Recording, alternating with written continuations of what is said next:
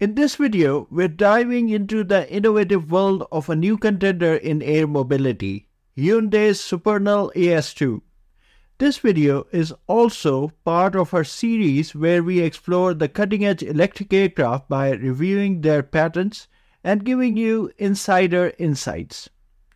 Over the years, battery-powered urban air mobility vehicles have converged on a standard design. Most have high wings, typically seat 5 people, including the pilot, and use a combination of tilting and lift-only propellers. The Joby S4 is unique in that all 6 of its rotors tilt, but overall these designs follow a familiar template.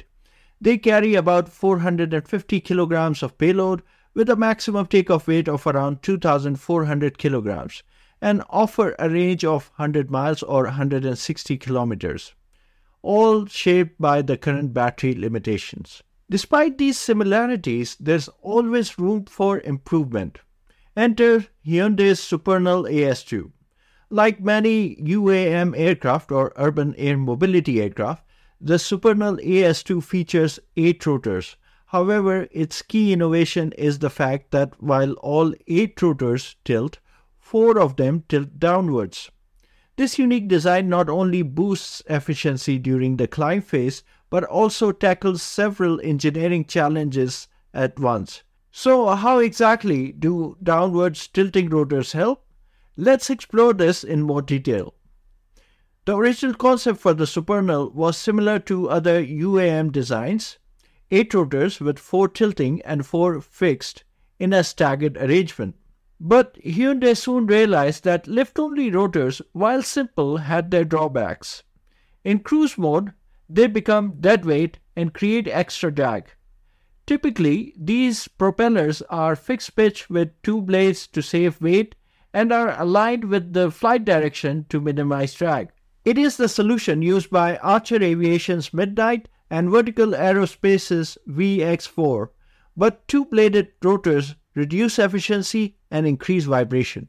Other designs like Wisk Aero's Generation 6 and City Airbus Next Gen opted for 4-bladed lift-only rotors to increase efficiency, but at the cost of higher weight and drag. It seems like compromise was unavoidable until the second iteration of Supernal's design, the AS2, came along. The all-tilting rotor configuration eliminates the need for such trade-offs like choosing between weight and drag penalties. It also creates a push-pull configuration in cruise mode, which helps to counteract the adverse yaw and roll characteristics. Additionally, this design reduces drag in cruise by aligning the propellers in line rather than having them placed separately. Interestingly, the question of whether upward or downward facing rotors are better for hovering has long been examined. When quadcopter drones became popular, many used the upward facing puller rotors. These offer better ground clearance, meaning less risk of debris hitting the rotors from the downwash. However, the disadvantage is that the rotor wash splashes onto the rotor arms, thus reducing lift. Having said that, the drone manufacturer EHang developed the Ghost drone with downward-facing rotors.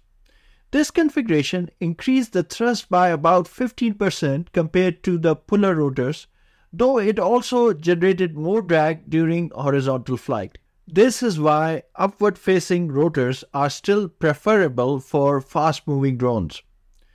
In the Supernal AS2, downward-facing propellers assist during vertical flight modes, reducing the power required. When in forward flight, these rotors tilt to become perpendicular to the direction of travel. It's worth noting that the Kitty Hawk Heaviside, one of the most efficient eVTOL aircraft, was the earliest model to demonstrate a 100-mile range. All of its lifting rotors tilted downwards, which also enhanced wing lift during hovering. The Supernal AS2 applies the same principle, with its wing benefiting from the lift generated by the downwash from the downward-facing rotors. Supernal also benefits from Hyundai's extensive experience in developing battery packs for electric vehicles. Backed by an automotive giant, the AS2 brings a fresh perspective to the UAM market. Another standout feature of this aircraft is its aviation-grade energy-absorbing seat frames designed to enhance the safety in the event of a crash while maintaining a minimalist, clear design.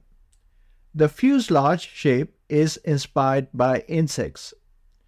The Supernal has also submitted patents for aircraft lighting that will indicate vertical takeoff or landing, adding another layer of innovation to its design. We are excited to see how this groundbreaking aircraft will push the industry forward. And with this, the video is concluded. If you found this information useful, don't forget to give it a thumbs up. Thank you for your kind attention.